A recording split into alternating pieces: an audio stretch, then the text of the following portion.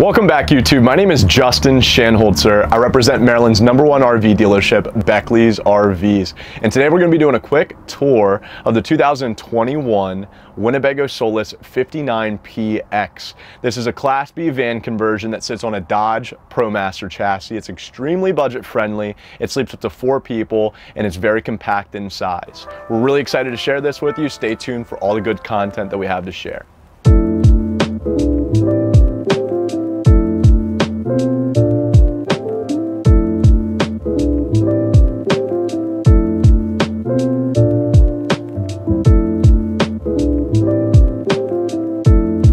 So we're going to start on the inside of the Solis, show you everything that's on the interior, and then once we're done here, we're going to transition to the outside and show you all those exterior features. So the first thing we'd like to start with here today are going to be these front 2 seats. So the nice thing with the Solis is you can bring up to 4 people with you. So you're going to have your driver, your passenger up front, and then you may be able to bring 2 guests back here with you as well. If you notice right in front of it, they give you a little swing out table. The advantage of the table is you could utilize this as a little eating space, or both the driver and the passenger seats both swivel around. So you could utilize this as really like a nice little communal kind of living space, if you will. So if you decided you wanted to, maybe bring a laptop, you could easily utilize that as a workspace. Now directly behind where these seats are, this is going to be your main convenience and control panel. So what makes the Solis 59PX unique in comparison to its predecessor, which was the 59P, this thing has a generator on board, plus it sits on a heavier chassis, and the last thing is this actually has AC up top on the roof, but we're going to get to that in a moment. But all those controls are all located right here for those items. We're going to keep moving over here, just show you. I got a pretty good size, cooktop space. So you have 2 burners. Those are both going to be driven by propane. And then directly down below this, they have a nice little, cutting board, or just really like an additional, tray. So maybe you happen to have some dishes or, prep space. Really a lot of, universality to that. And then right in front of this, they give you a refrigerator. Pretty good size, but if you're like us, we typically would end up bringing coolers with us anyways, but at least that'll be able to keep pretty much everything that you need nice and cool. Right here they give you tons of counter space, so whether we're washing our hands or maybe need to dry some dishes, we got plenty of space right here to be able to do so. And then all down below, good cabinetry and storage, same way with up and above. Now right over here, they give you a wet bath. So the wet bath is kind of what it sounds like. It's a combination shower / toilet. So if you can see here, this is a cassette potty. We'll talk more about that when we get on the exterior, but this has its own separate tank that you need to actually take and go have this thing dumped out at. It's very universal because a lot of people don't want to be, tied into a campsite to have to dump your tanks. The nice thing with that cassette potty is the fact that you can actually literally take that little tank, go anywhere really and dump the tank out versus having to hook up to a septic hose and drain all that stuff out there. The other thing too is that's neat inside here is really used kind of like a dual purpose area. They give you a little hanging rod that goes all the way across the top here. So the idea is maybe if we are traveling down the road and we want to bring some, maybe some clothes that need to be hanged, we could easily hang those clothes up there. Maybe we went for a long little swim and we had some wet swim trunks or some bathing suits. We could easily drop that stuff right over top of it, and that can drip right inside here because you have a shower pan that's down below. So when I talk about this being like that wet bath, it's that combination. So the idea is you can sit here. By the way, this seat swivels around, so that'll give you a little bit more comfortable space when you're trying to utilize this thing in here, especially if you're a bigger person. You can have the door open, make sure that your arms aren't hitting on both areas. Otherwise, you could sit here and be able to utilize that shower right inside. It's even cool too, they give you a little spot for us to be able to set our toilet paper holder in there too. That way that protects it from getting wet if we do end up using the sink. There's even a little furnace vent that's in here. So the idea is maybe we do have those swim trunks like I mentioned earlier. You could set that stuff inside of here, turn on the heat inside, and that will warm up your gear very, very quickly. So I'm going to step out of the bathroom here, and then we're going to step into the back of the coach. All right, so Winnebago got pretty clever with the way that you check your fresh water tank levels here. So if you see down below here, they provide you this black switch that's here. We've already turned this black switch on, but what it does is it turns on this LED light that's here. And as you fill up your fresh water tank, you're actually going to be able to see that fresh water tank and how full it really is. So you can actually see your water levels right here. Now the other cool thing that they've added is this system called Eco Hot. So if you're going to be boondocking with this thing, taking it someplace that doesn't have any hookups, you're going to want to preserve as much water as you possibly can. Let's just say that you want to warm up some of the water inside of your water heater. Well, before you go ahead and turn on that faucet, you can flip this over to the preheat mode. What that does is that heats up the water, and as soon as you turn on that faucet, you're going to have instant hot water. Typically, if you didn't have that preheat mode, then unfortunately it's got to go through a little bit of cold water first before it turns to hot. So that's a benefit with this, is it's going to conserve a lot of that water and instantaneously give you that hot water as long as you go ahead and turn it into that preheat mode. All right, so we're going to show you the Murphy bed and how that folds down here next. So there's a little hook that's right here. We'll just need to release that hook, and this whole thing's going to drop down here. As you can see, the mattress folds right here in half, and then they give you these wood slats here. So not only is this cool for some breathability, but it also adds some additional comfort here to the mattress itself. Now with anything, these mattresses typically are not the most comfortable, so you're probably going to want to get a mattress topper for this. But I'm actually going to go ahead and climb up on top of the bed. That way you can see, how comfortable and really how big that it is. So I'm about 5'9". And you can see I've got more than enough space that's here, right? So I think, having two people that may be able to come with you, I think this would be plenty of space.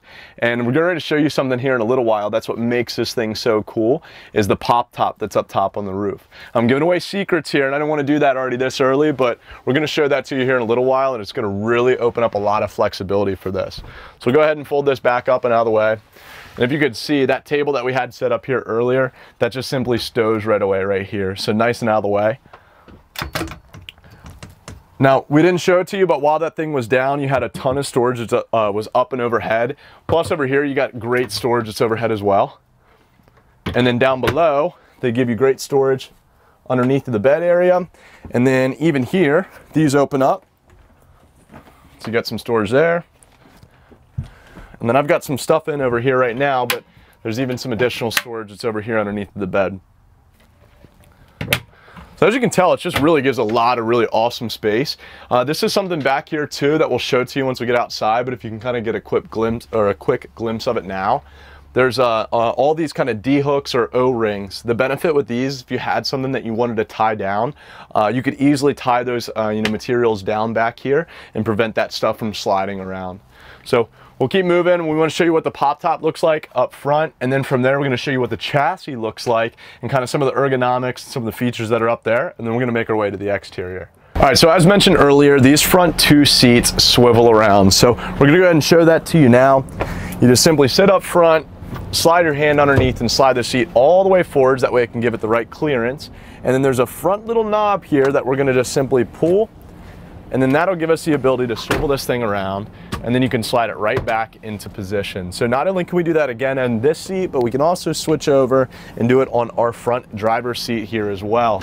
So we just slide that forwards, grab a hold of that front piece here, and then that'll just simply swivel right around, and then we can slide this right back and in position.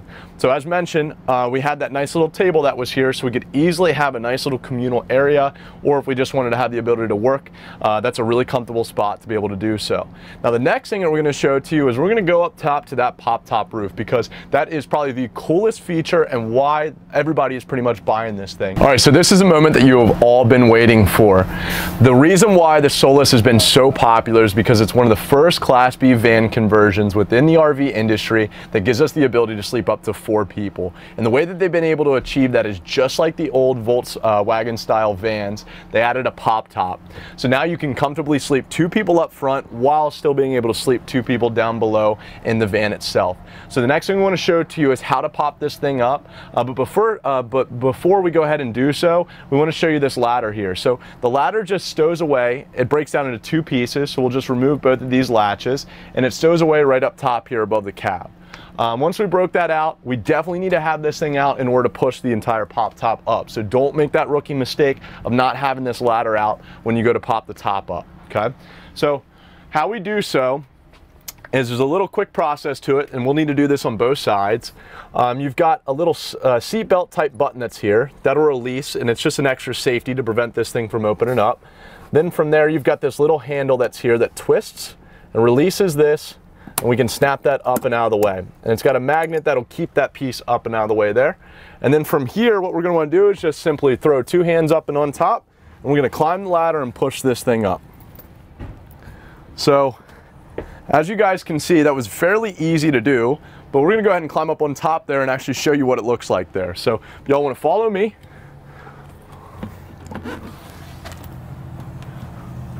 I'm glad I'm young here and able to do this pretty easy. All right, so I would probably be sleeping with my head that way, right? But in case I needed to, I mean, I'm about 5'9", like I mentioned to you guys earlier. I think I could easily sleep, you know, lengthways, no problem. But the cool thing with this is I've got screen rooms on all corners. They give you a little LED light that's up front here for at nighttime. And there's even some space over here for us to be able to plug in our cell phones. So there's USB ports, but then there's also a 12-volt cigarette outlet up front here too. So lots of good storage up front here, and I think something very comfortable for you guys to be able to enjoy. All right, so we're going to show you all the exterior features that the Winnebago Solis 59PX has to offer. And the first thing we're going to start with is right here in the cabin area. So you can see right over here, they give you an exterior shower outlet. So the benefit with this is you have both a hot and a cold feature to it. So if we're coming back from maybe a sandy day at the beach, we could easily spray our feet off before popping back on the inside of the coach. Now down below underneath of the RV, you can see right here they have a fill for your propane bottle. So the propane bottle on this is detached and it's up in the middle of the coach, which means it's not something that we can take down and go and have it refilled. Instead, we need to take our van to a place that's certified to fill up propane. So maybe it's a gas station, maybe a truck stop, or an RV dealer. They'll be able to fill up that propane inside for you. The other cool thing is you can actually monitor the levels of this all inside off of that convenience panel that we had showed to you guys here a little bit earlier. Now over here to the left, there's a place for us to be able to store our sewage hose. So you have a gray tank that's on board, and in order for us to be able to dump that gray tank out, we need to bring a sewage hose with us. Well, when we're using the sewage hose and we're done, we have to have a place to be able to store it. Inside, you already have very minimal amounts of storage, so it's really nice that they gave you a space on the exterior of the coach for you to be able to easily slide and store that sewage hose out of the way. Now I want to show you some stuff that's on the back here. So on the back of the Solis, there's a cool and a whole bunch of features on the inside here, but the first thing I want to start with are these 2 support poles. So these support poles are really kind of universal. They're multi-purpose, if you will. So all you got to do is just line these guys up, and you could throw the pin in here. What they do is they help from these doors flying open, because the idea is that we could utilize and leave these doors wide open here. But if a windstorm or something comes up, it could easily bring one of those doors left or the right and could easily damage the sides of your coach. The other cool thing with this is, if you notice inside here, they give you a little screened in exterior. So maybe we could back this up to a beautiful lake. We'd be able to leave the doors hanging wide open. You could drop your bed right down and be able to have maybe your morning cup of coffee while looking out and seeing your view. Now, if you see over here on the right side, they provide you something that's called a Nautilus P1 system. We're not going to run through all the details of what this has to offer, but it's a ton of cool features. For example, you can fill up your fresh water tank from out here. It's got an exterior shower to it. You could even plug directly into a water source if a campground provides it and be able to utilize their water all from right here. And the coolest piece, in the event that you need to winterize this thing, you can winterize pretty much the entire coach all from this one area right here.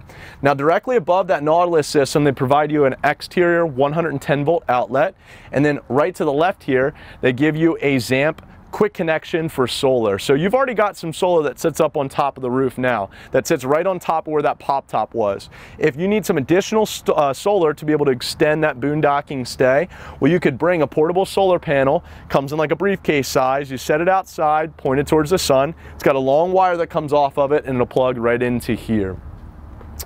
Now down below, they've got a very good size receiver on this. So it's rated for a 3,500 pound towing capacity along with a 350 pound tongue weight. So a lot of my clients will typically utilize this either for like a bike rack, or maybe you could even bring like your own storage rack if you wanted to. The purpose for this van is the fact that it's very small and compact. It's only 21 feet in overall length. So hopefully you're not towing a car behind this, but you do have the ability to tow a very small vehicle behind your Solis if you decided to do so. So we're going to step out and we're going to show you what's on the other side here. So On the driver's side area, you've got a couple of connections here. So right here is where your 30 amp service would plug in at. The 30 amp service is going to be us plugging into their electricity there at the campsite if they offer it. Remember, this is the 59PX, which means it has a generator on board and it also has that AC that sits up on top of the roof. So the cool thing is if we go to a campground that doesn't have any electricity, then we'll be able to flip on that generator inside and be able to operate everything on the inside of the coach as if we were plugged into this 30 amp service.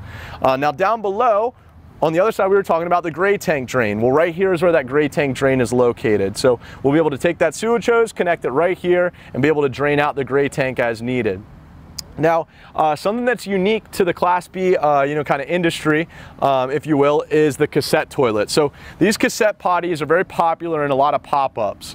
And a lot of people that are actually owners of these Class B vans actually prefer this cassette toilet. So typically, you would have a tank in place of this instead, very similar to the gray tank, where you drain it down here at the bottom. Well, instead, now you've got a black tank that drains right inside of this little storage space right here.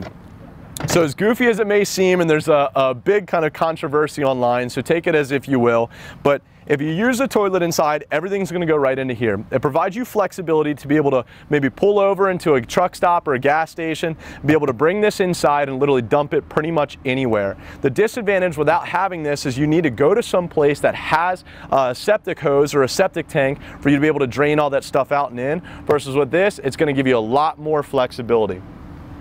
I'm going to slide that back up and in here.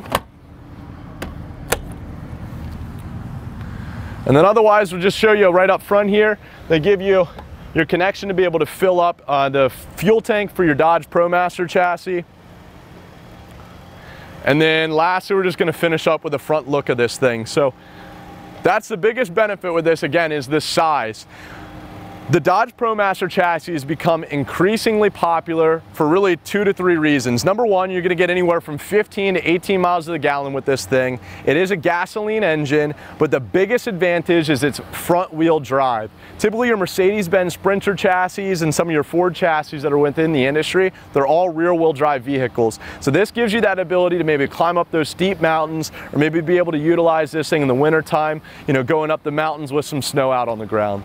So once again, my first name is Justin. I represent Maryland's #1 RV dealership, Beckley's RVs, and for the last 2 years, I've been the #1 salesperson. So if you'd like more details on this model or anything else that we carry, which by the way, we typically stock about 500 RVs, you can reach out to me here directly. I'm gonna go ahead and leave all my information down below in the description. Otherwise, take care and stay tuned for a lot more content coming your way.